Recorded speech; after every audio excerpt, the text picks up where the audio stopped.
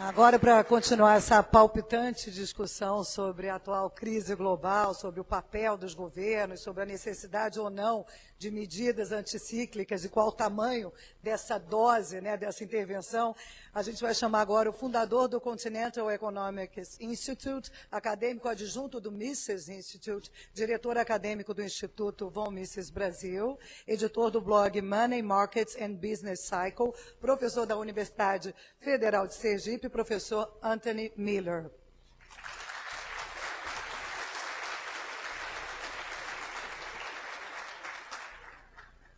Obrigado. Bom dia.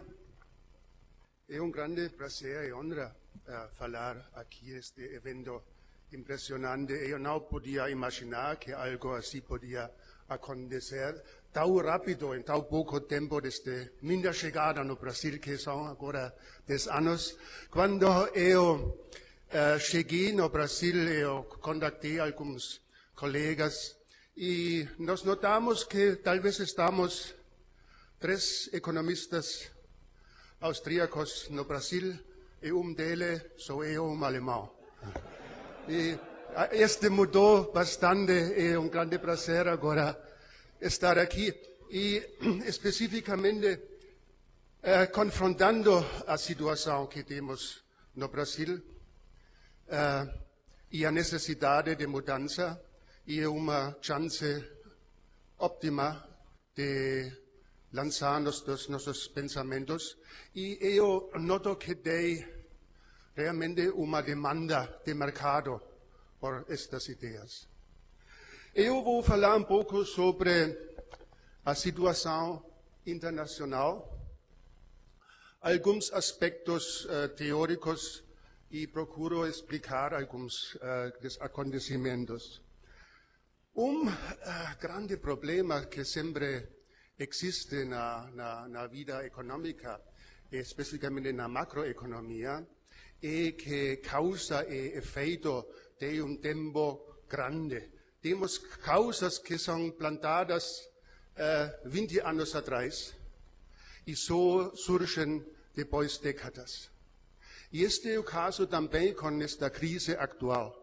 Eu acho que erro fundamental de pensar esta crise que temos, esta crise global, não é uma crise nos Estados Unidos, é uma crise na Europa, vai ser uma crise mais na Ásia, que já temos em Japão por 20 anos.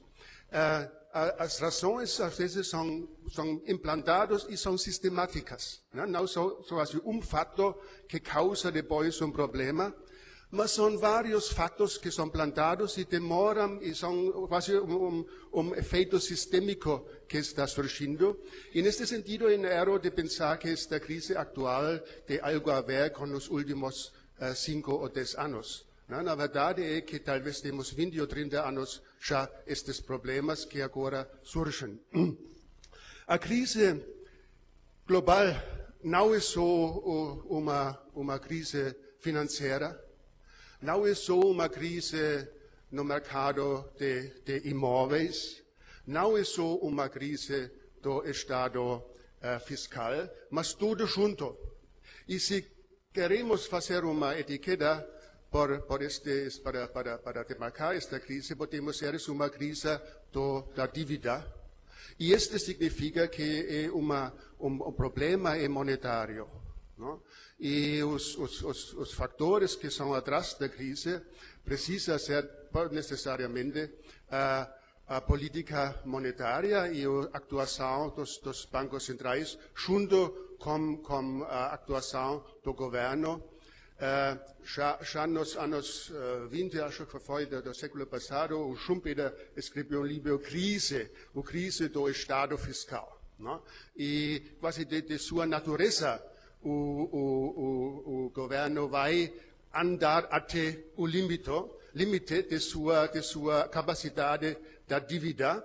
E neste sistema que temos, este sistema monetário, este está possível por causa da criação da moeda. É a grande diferença teórica que queria mencionar, propor para pensar. No caso do indivíduo, do consumidor, quase automaticamente temos limite de nosso endividamento. por causa de nossa renda, ou no caso da empresa, dos lucros.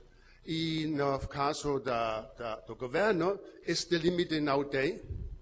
Assim, de sua própria natureza do sistema, seja democrático ou qualquer outro sistema, inerentemente o governo vai andar até o limite final.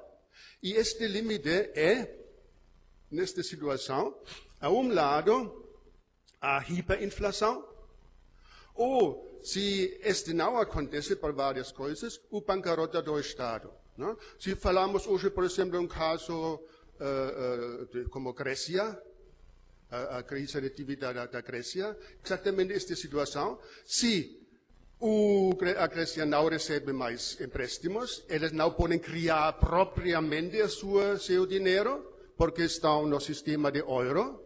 Assim, é um caso onde estão confrontados com a bancarrota.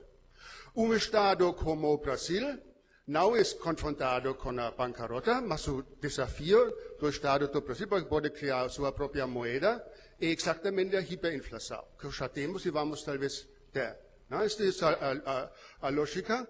E se não temos colapso do sistema financeiro, que quase temos, mas foi em grande parte nacionalizado nos Estados Unidos. E no Brasil temos grande já nacionalizado do sistema bancário. Assim quase não temos esta opção de colapso e a caída na queda da deflação. Não? Mais probabilidade é ao lado de uma nova hiperinflação. Alguns pensamentos algum background para explicar isto. Quando, por exemplo, eu olho as estatísticas no caso da Alemanha, que normalmente está considerado como país em todos os indicadores médias e ainda não em perigo, o grande começo deste endividamento já chegou nos anos 70. Não? Se pode observar bem claro como durante os anos 70, com a implantação de nova onda de estado de bem-estar e outras atividades de expansão do governamental e a crise petrólea, a aplicação das políticas keynesianas. Neste tempo, tínhamos este gigantesco aumento da dívida que continuou. Né? Nunca se podia sair desta carga. Esse é o grande problema. Né? E claramente, quando agora já temos uma grande carga e chega uma nova crise, né? O endividamento novamente aumenta. Não? Assim quase temos este processo de efeito de escala e não temos, mais andamos neste caminho, menos é possível de retornar. Assim quase é uma armadilha da dívida governamental que estamos confrontando. E as razões são esta aplicação, interessantemente, quando olha a situação na Europa e na Alemanha especificamente, tínhamos uma intenção de aplicar instrumentos keynesianos dos anos 70, que são a base dos problemas que hoje existem, incluindo a previdência e todos estes outros aspectos.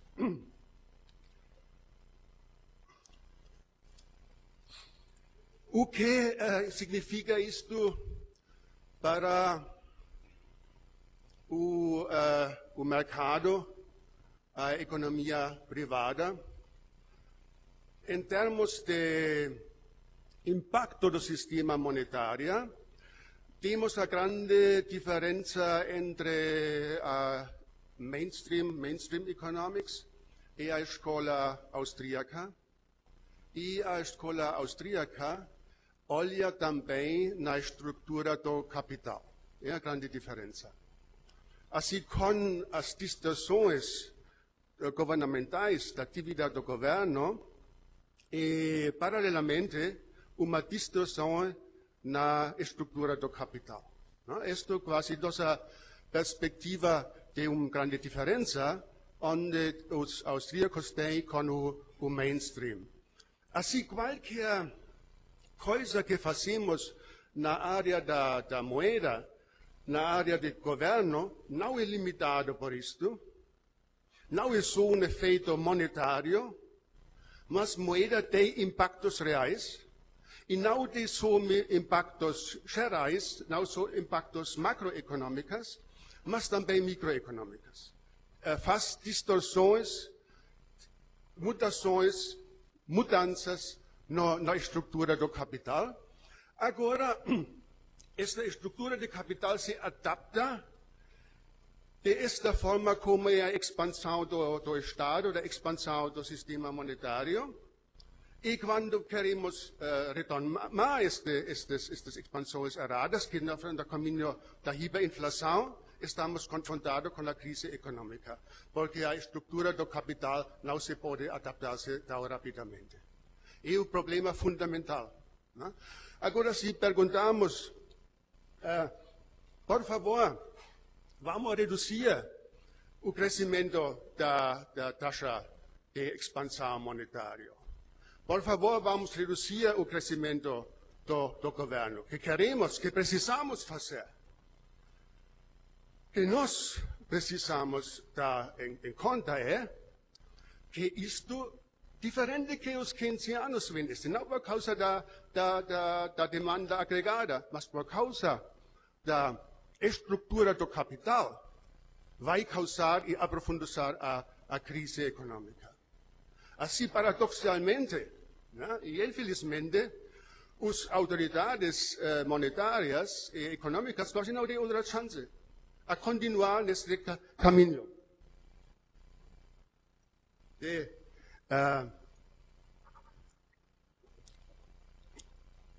de continuar com a expansão monetária e com a expansão das atividades governamentais. Eu não vejo outra saída por o momento. Né? E se nota, qualquer momento, quando se reduz a expansão, né? Como foi feito do Banco Central americano, 2004, 2006, onde procuravam pouco reduzir a taxa de crescimento, já tínhamos este trigger para causar uma crise econômica. Né? Estamos quase numa situação bastante fatal neste sentido. O que é a estrutura que surgiu e que é o aspecto global desta estrutura? Quase temos um sistema que surgiu, um sistema monetário internacional, que em sua vez mostra todos estes elementos de expansão monetária e do intervencionismo, e que temos também não somente esta manipulação da massa monetária nacional, mas também no nível internacional com as taxas de câmbio. E agora chega um jogo quase ainda mais absurdo ainda. Né?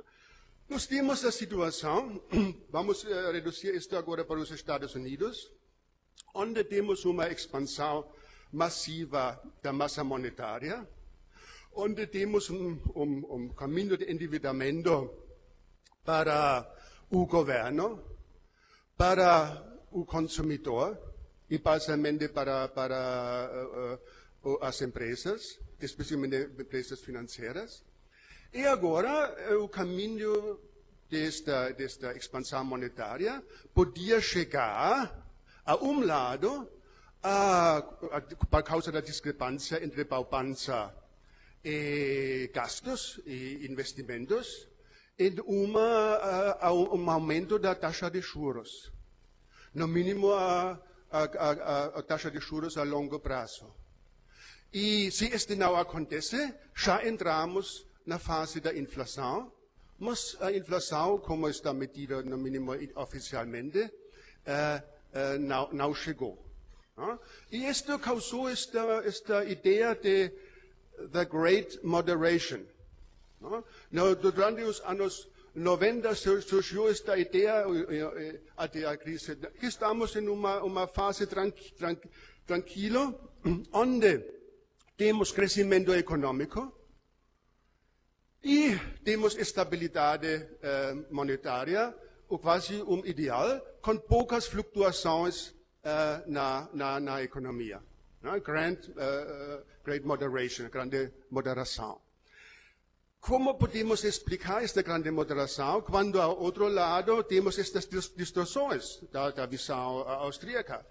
Como eu já falei, a lado temos esta massiva expansão monetária, que eu falei causa, baseada na teoria econômica austríaca, as distorções do capital, que inerentemente precisa chegar à bancarrota ou à hiperinflação, e esta não chegou. E agora precisamos aumentar nossa perspectiva no nível internacional e observar que, especificamente nos países asiáticos e especificamente na China, se chegou a desenvolver modelo de desenvolvimento, no caso de China, baseado em exportações e com uma taxa de câmbio competitiva. Esta taxa de câmbio competitiva que permite à China de se desenvolver internamente, de fazer expansão econômica e encontrar os mercados internacionais com produtos altamente competitivos, baseada em uma taxa de câmbio favorável para este processo. E isto, em sua vez, só é possível se este semelhante aconteceu na crise de Japão.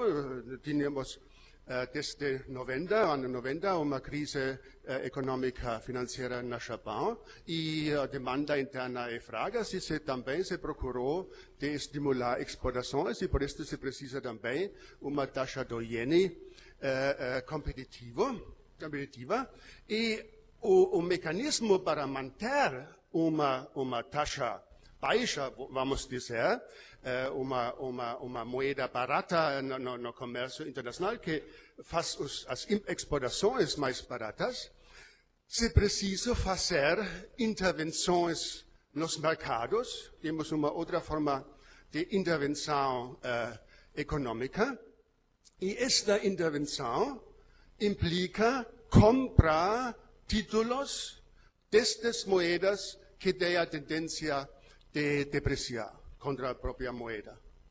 Neste caso, ao lado de Japão, China entrou no sistema como grande comprador da dívida americana, e este permite que, a lado, a taxa de juros nos Estados Unidos não aumenta, e quando pensamos que estas importações que chegam do exterior limita o nível de preços a subir mais fortemente nos Estados Unidos. Assim, quase com este sistema internacional, criamos esta ilusão da grande moderação. E agora temos também este fenômeno que, porque a China está envolvida em uma forma tão impressionante, ela mesma não pode sair sem perder. Assim temos um jogo que é ruim para todos os participantes, mas a força do jogo mesmo faz que precisamos continuar este jogo até o fim. Porque se saímos cedo, já temos a catástrofe produzida. Assim, a tendência é continuar, esperar, talvez chegue uma nova chance para superar o problema. Assim, eu não vejo também uma redução da posição neste jogo de China. E no caso dos países europeus, temos o problema que o tratado do euro diz que não é possível, não é legal bailout, mas se produz bailout. Não? É a mesma coisa. Né? Primeiro se pensa que pode evitar estas coisas, que temos uma moeda que evite este financiamento do Estado. Não?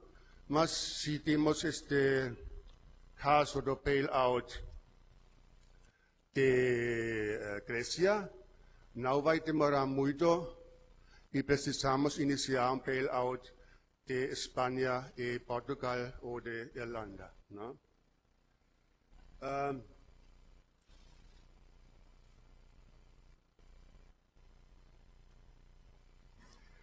Que significa esta estrutura de capital, como falei, para a realidade econômica? E talvez dar alguns exemplos. O que temos e que vocês podem ler, estas distorções, a redução do setor de manufacturing, por exemplo, nos Estados Unidos, e o crescimento do setor de serviços é exatamente resultado de esta relação, porque a estrutura do capital em total da economia, quando temos país quase receptor de influxo do capital financeiro e outro país que é o exportador, você tem a situação que o setor de produtos que se podem ser exportados está extremamente em crescimento, como no caso da China.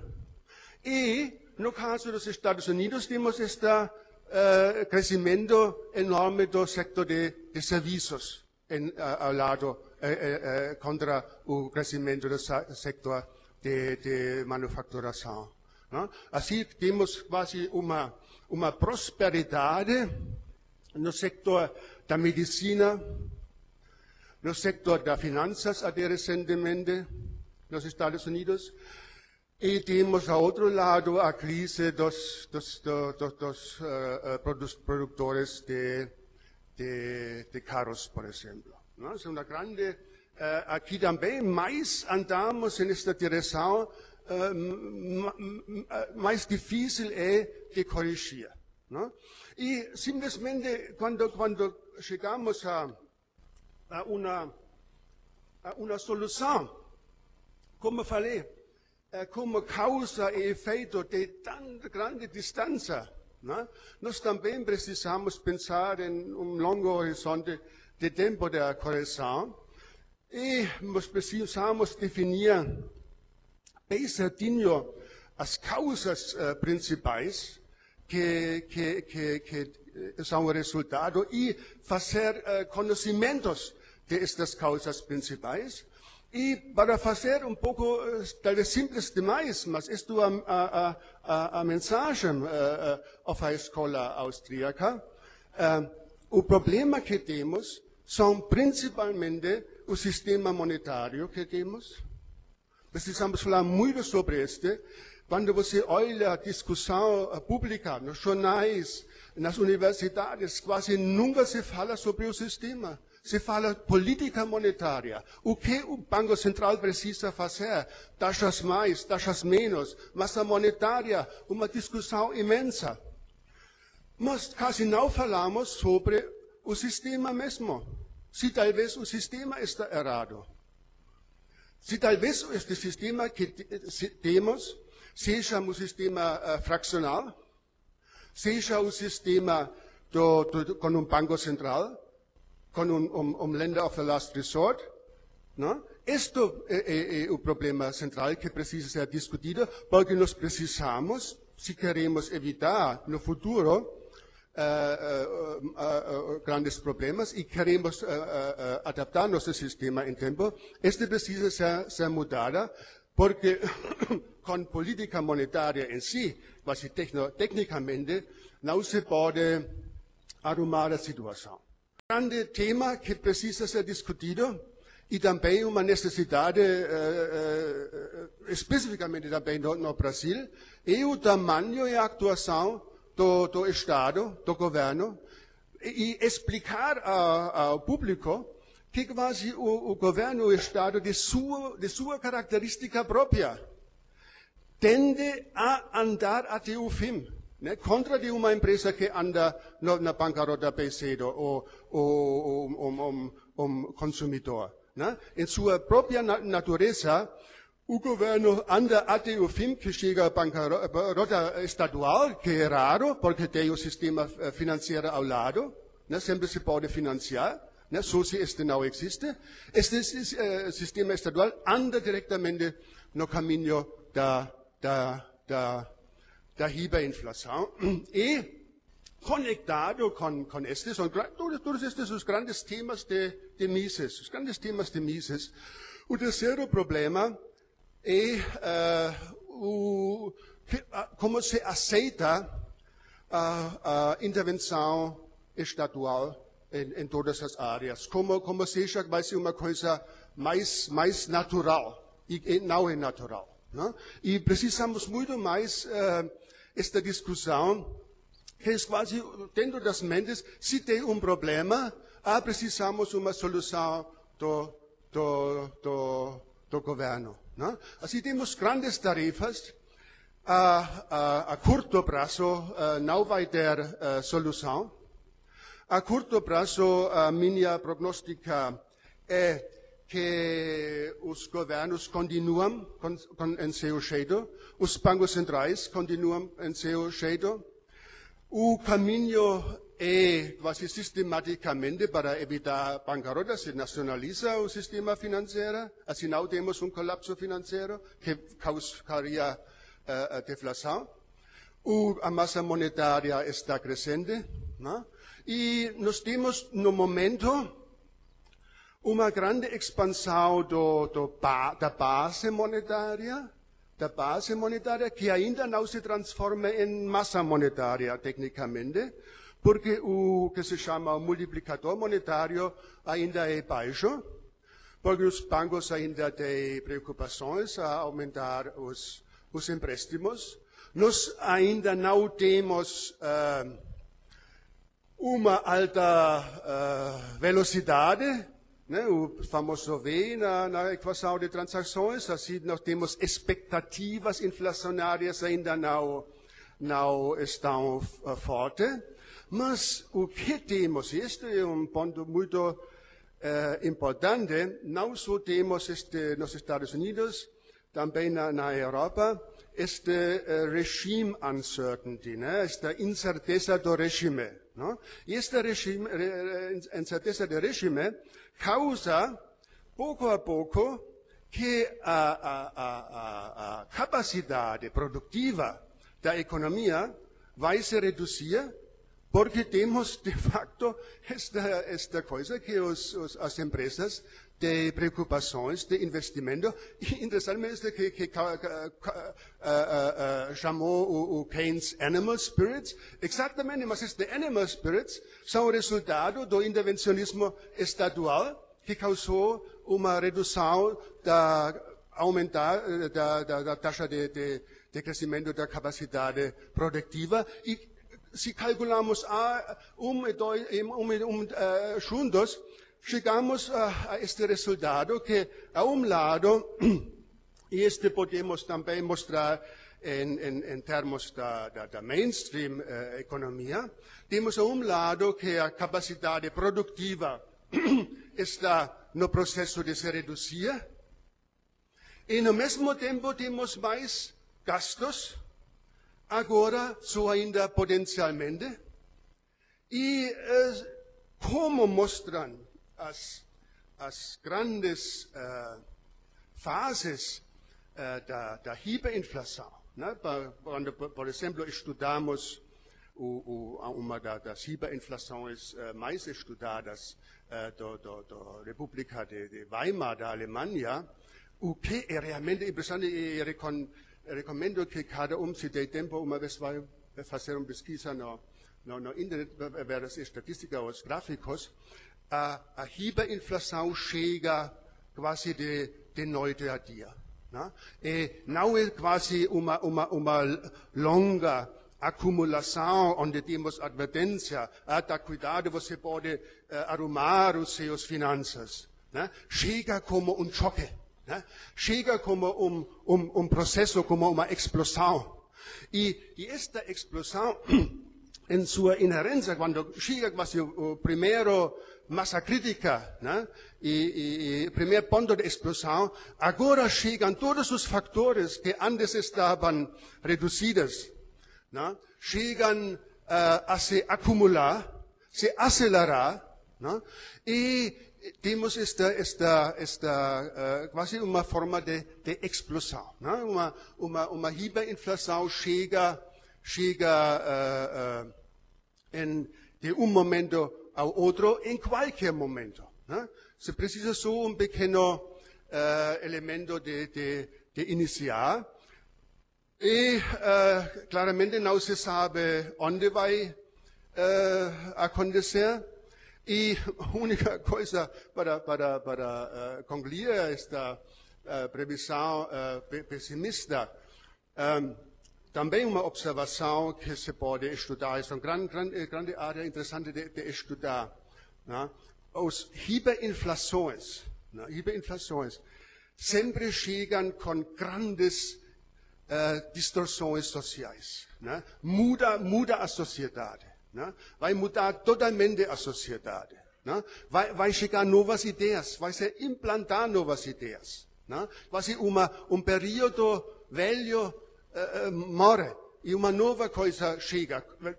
Os pensamentos são distorcidos neste sentido, em uma fase de hiperinflação. E nossa esperança, agora finalizar com o pensamento de esperança positivo, é o seguinte: se pensamos as ideias que morreram no campo da história, o fascismo, o comunismo, esperamos que vai morrer o intervencionismo. Né? O terceiro ponto que Mises estudou, e este é exatamente que no mínimo eu gostaria de trabalhar. O único que podemos fazer nós, talvez é uma tarefa muitíssima importância, quase preparar, quase oferecer nos anos que vêm nossos pensamentos como uma alternativa e para criar mundo melhor. Muito obrigado.